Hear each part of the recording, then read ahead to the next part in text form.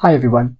Soon we will release version 3.2 of Open Journal Systems and Open Monograph Press.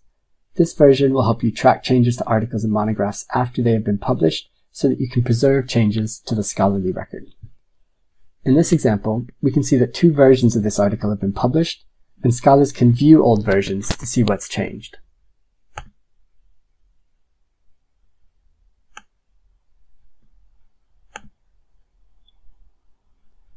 As editors, you're going to notice some changes to the submission workflow, and this video will help you understand those changes.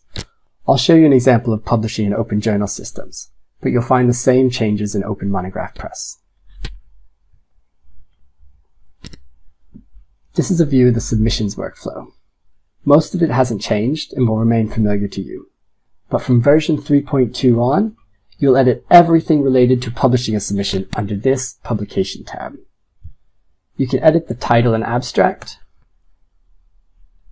You can edit metadata. You can add authors and contributors and upload PDF galleys. When you're ready to schedule a submission for publication, go to the Issue tab and select the issue you want to schedule it in. Come down here to save the issue assignment.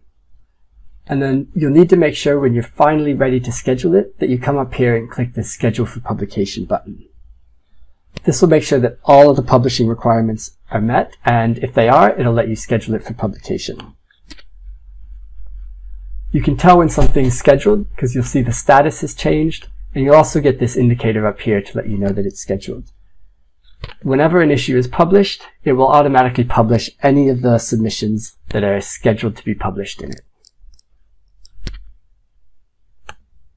Here's an example of a submission that's already been published.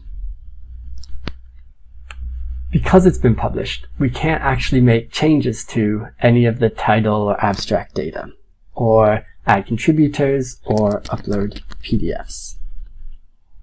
In order to do that, we first have to create a new version.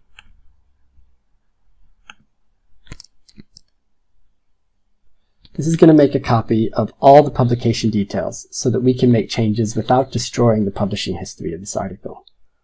The authors asked that I make changes to the abstract to update an incorrect figure, so I'll go ahead and do that.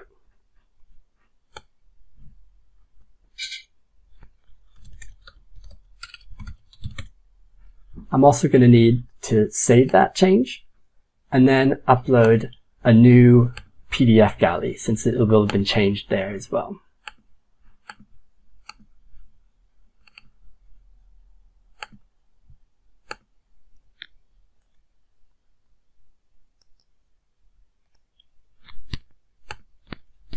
When I'm ready, I can publish these changes, and Open Journal Systems will ensure that both versions are available for the public record.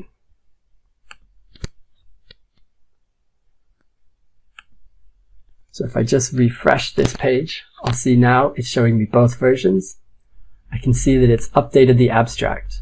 And if I go back to look at an old version, it'll show me the old abstract. And it'll also let me know, in case I landed on this page from somewhere else, that I'm looking at an old version, and that there's a more recent version of this available. We know that any changes to your publishing workflow can be disruptive, but I hope that this video helps you navigate those changes and helps you make use of versioning in your publishing efforts. If you have any questions, please reach out to us on the PKP Community Forum.